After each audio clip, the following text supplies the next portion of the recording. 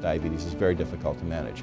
It's a lifelong disease. It affects people every day of their life. So we aim to make it easier for patients. The Translational Research Institute for Metabolism and Diabetes is located in Orlando, Florida. It's the product of a unique affiliation between Sanford-Burnam and Florida Hospital. In fact, we're one of the largest hospitals you've never heard of. This joint venture between Sanford-Burnam and Florida Hospital is quite unique in that it helps us to be able to stay grounded and keep our focus on human disease, because after all, that's what we're trying to cure. We do fundamental work around the pathobiology of diabetes, why diabetes develops, and how we can treat with novel approaches diabetes, obesity, and cardiovascular disease. TRI has several very unique capabilities. First and foremost are room calorimeters, where we can study how many calories people burn and whether they burn fat, carbohydrate, or protein. Secondly, we do in-depth magnetic resonance spectroscopy using MRI machines to probe metabolism. That's another very unique resource that we have. And then lastly, our ability to combine patient investigation with biorepositories and advanced laboratory techniques for biomarkers are really a key to our success. Based upon our work here at the TRI, we're developing new ways of thinking about how we can take people who don't normally respond to exercise and help them more effectively exercise. One of the key components of our research is to better understand how exercise exerts its health benefits and why it works.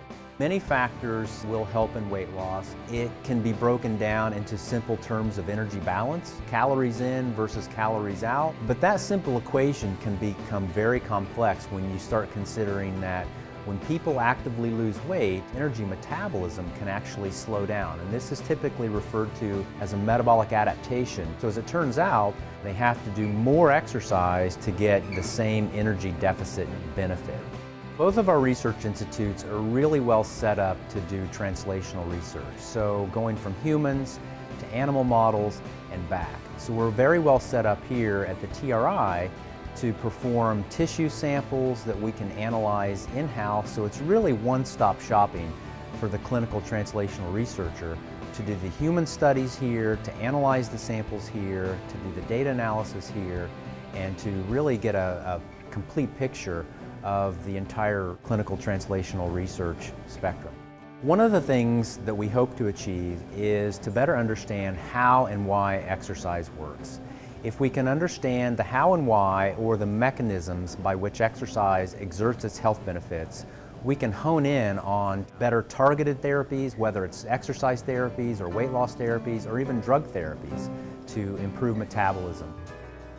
We have extraordinary resources in research at the Diabetes and Translational Research Institute. Our clinical research unit, over 54,000 square feet dedicated to diabetes and obesity research, has both inpatient and outpatient beds. Our clinical work is fully integrated with our research work. We provide excellent care and education for patients in the Orlando area.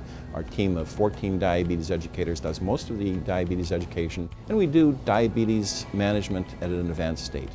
And at one end of the spectrum, we offer them the ability to participate in advanced therapies that are not even in the clinic yet through our clinical research studies. In the clinical setting, our novel diabetes education and management programs address health disparities in Latino and African American populations in the Orlando area. So we have seen excellent clinical outcomes in terms of improving overall diabetes management, and we're seeing great engagement in these programs. So people are learning about diabetes, oftentimes for the first time, and learning how to better manage it themselves.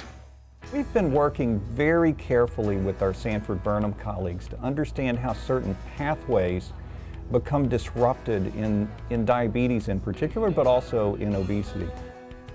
People here work on either heart or skeletal muscle. I work on fat tissue. Some people work on the brain, because all of these organs are integrated for being able to control when you're hungry, when you're not, when your body needs fuel, when it doesn't, when is there too much. Hormones that are made in the heart that are well understood for blood pressure actually also regulate fat metabolism. In particular, we found that they regulate a kind of fat cell called a brown fat cell, which burns fuel instead of stores it. It makes heat, so it's a net sink for energy. So if we can increase energy expenditure, then perhaps we can lower people's body weight and metabolic disease. With my TRI colleague Rich Prattley, we are going to test in human subjects whether infusing them with one of these heart hormones, whether it will over time cause an increase in the numbers of these brown adipocytes that burn energy.